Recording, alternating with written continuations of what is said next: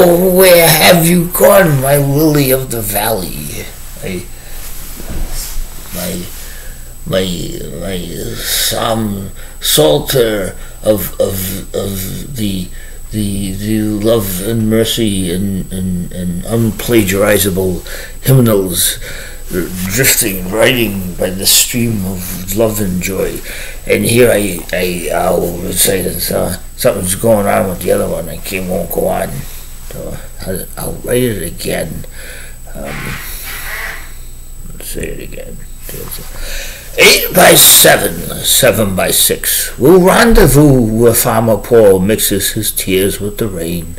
Nobility beats with a heart like that of ancient Spain. There's a man in the weeds where the crescent rose blooms, an angel braiding ladies' hair by the light of the northernmost mule-saddled moon. Throw wide the doors, St. Christopher's Forge, weave me an amulet of Joan of Arc war, where all roads home were slicked with ice, and dreams were sold to market at half price. Offer me shelter, love, and prayer.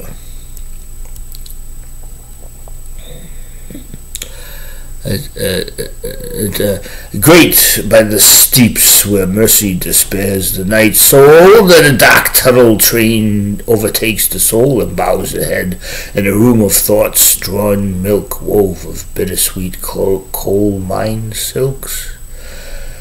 And the Deaconist came from a land half-born. She'd long ago all aborted caravans into the cities and towns where within open doors led into dim-lit rooms in which statues breathing fire held the moon in their hands, reading somnic poems much older than time or space did record.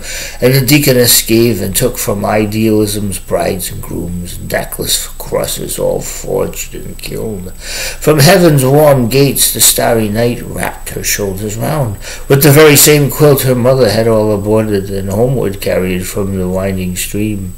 It's a winding stream, Lazarean proclamated.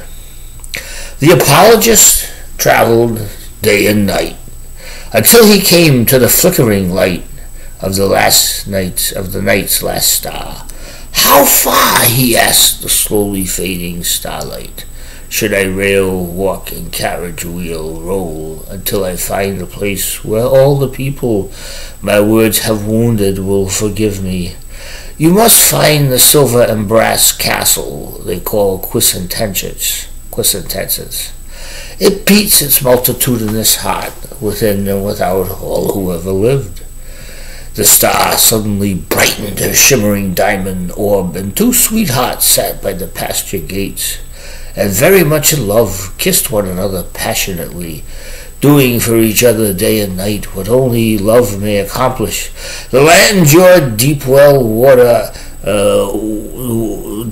water-eyed Pasture to seedsman leaned against his plow, as lovers of every age filled his rolling fields with dance, song, and smooching all day long, and they all said to one another, "Where's Lauren, the singing angel with the heart of gold?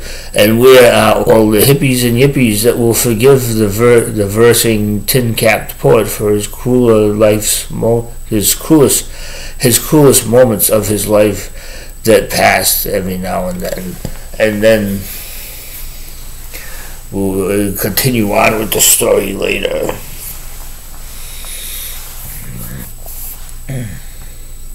So, God bless, peace, love, and everything. Let's see how much time it took.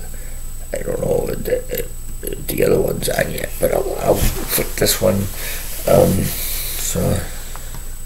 4 minutes to see if it goes.